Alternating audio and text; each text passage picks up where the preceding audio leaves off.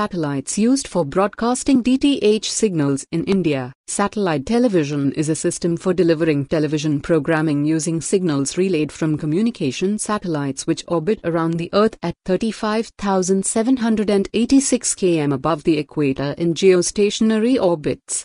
The signals are received via an outdoor parabolic reflector antenna, usually referred to as a satellite dish, and a low-noise block-down converter, LNB. A satellite receiver then decodes the desired television program for viewing on a television set. Receivers can be external set-top boxes or a built-in television tuner. Broadcast signals may or may not be encrypted. In India, DD Free Dish broadcasts unencrypted signals which can be decoded by generic set-top boxes, while commercial operators like Tata Sky, Videocon DTH, Dish TV etc. broadcast encrypted signals which are decrypted based on information in the chip of your smart card. C-band is comprised of analog or digital signals in the 4 to 8 GHz frequency range used for television receive only, TVRO, broadcast, and requires a larger size of dish antenna, 6 to 8 feet, to receive the signals and is not affected by bad weather conditions like rain. Ku-band is comprised of digital signals in the 12 to 18 GHz frequency range used for direct-to-home, DTH, broadcast and requires much smaller dish antenna, 2 to 4 feet, to receive the more focused signals but is susceptible to outages during bad weather conditions like heavy rains. The compression standards used for broadcasting DTH signals are of two types. MPEG-2, this is the older standard of signal compression which was used by incumbent DTH operators like Dish TV and DD Free Dish, where each transponder can carry approximately 20 SD channels, fewer in case of HD. MPEG-4, this is the newest standard of signal compression introduced in 1999 and is being used in India by the newer DTH operators like Untitled Digital, Videocon DTH, Reliance Digital TV, Sun DTH, and now since October 2015 even Tata Sky has completed switching over from MPEG-2 to MPEG-4.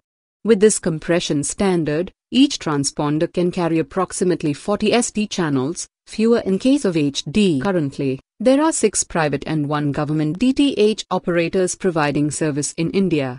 The Department of Space, DOS, permits DTH operators to only use satellites commissioned by Indian Space and Research Organization, ISRO, or in case there is insufficient capacity on ISRO satellites, then they are permitted to use capacity leased by ISRO from foreign satellites. Satellites being used by Indian DTH operators, INSAT 4A. This is a satellite owned by ISRO, which was launched on 22nd of December 2005 with a mission life of 12 years.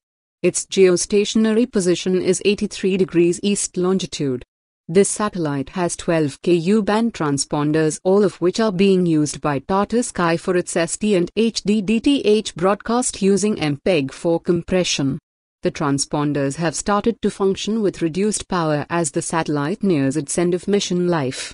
GSAT-10, this is a satellite owned by ISRO, which was launched on 29th of September 2012 with a mission life of 15 years.